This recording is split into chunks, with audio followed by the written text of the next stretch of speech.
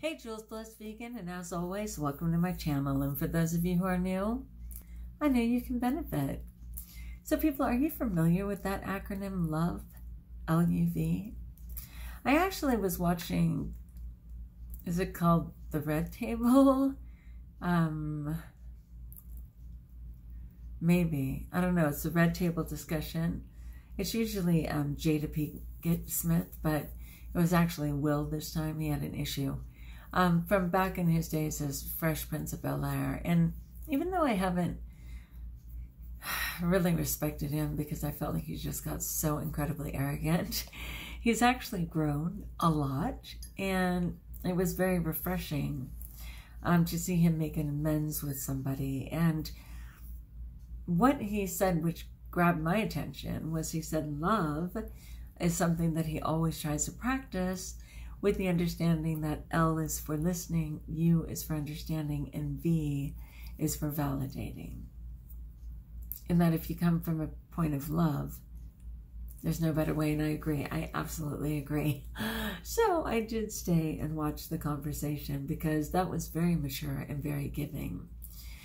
So that's just all. I just wanted to bring that up and say, might you consider listening to people from love?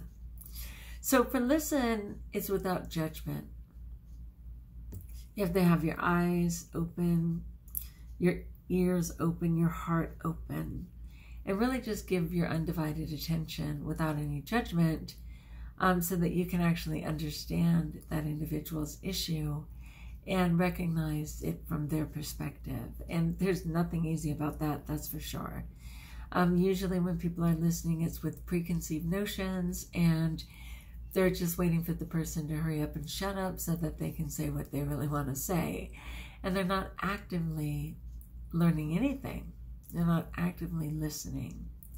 So no judgment. Have those ears open, eyes open, heart open, and truly allow that person to share what their issue is from their perspective.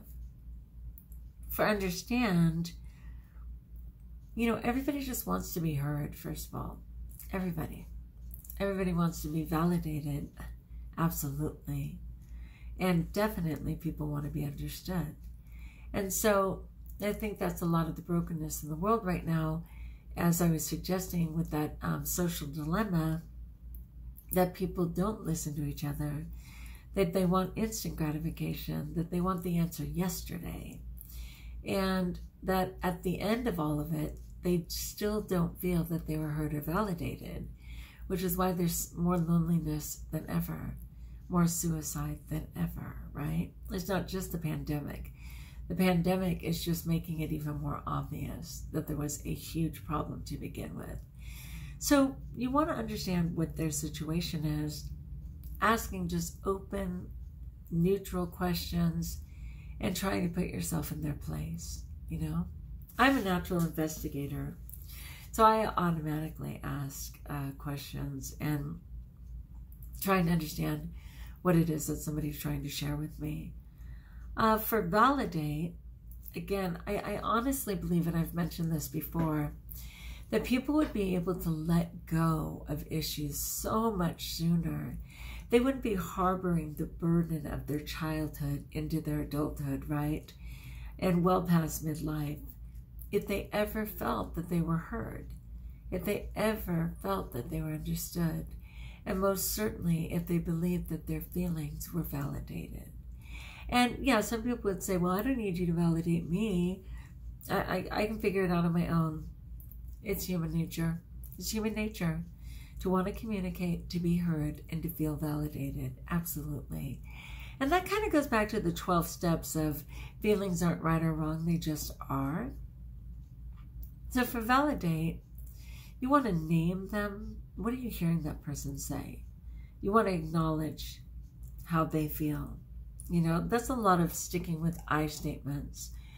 What I hear you saying is, what I see that you feel is. And even if you don't share those feelings, oh my goodness, you have the grace to agree with them. At the very least, that idea that feelings aren't right or wrong, they just are. I mean, yeah, it's not my truth, But there's nothing more real in that moment than their truth for them. That's absolutely valid. So yeah, not in a condescending way, and Lord knows I get accused of being condescending all the time. It's not always true for me, but that's kind of just where it goes. Just the idea that I can say, I see that you're hurting. I hear you say that you're frustrated. I understand that what took place for you devastated you, you know. I'm hearing you in my heart, and even though it's not my truth, I absolutely feel for the pain that you're experiencing. I absolutely can understand why it affected you the way that it did. You know, just little things like that. Humans need humans. They just do. They really do. I think a person who doesn't need another human may literally be missing chromosomes or something. Like, it's just human nature to need one another. And so, if you're really going to dare to listen, may you listen without judgment, with your ears, your eyes, your heart, to try and understand that person's issue and perspective. Might you understand their situation by asking open, neutral questions, and to try and put yourself in their place. And ultimately, dare you validate the feelings that they're expressing. Actually name them so they know they were heard. Acknowledge how they're feeling without judgment. And even if you don't feel like share those feelings, agree with them at the very least that it's true for them and that that's okay, right? Oh my gosh, it's magic. It's just magic when someone feels validated, heard, and understood. It can change their entire life in that one conversation. I've seen it so many times, so many times. All right, people, be sure to love and let me know what you think in the comments below. Like if you like, join us if you haven't subscribed. I appreciate you listening to me, attempting to understand me, and occasionally validating me with a comment. And until we talk again, my friends, best of all, know that I would love to hear you and that you are blessed.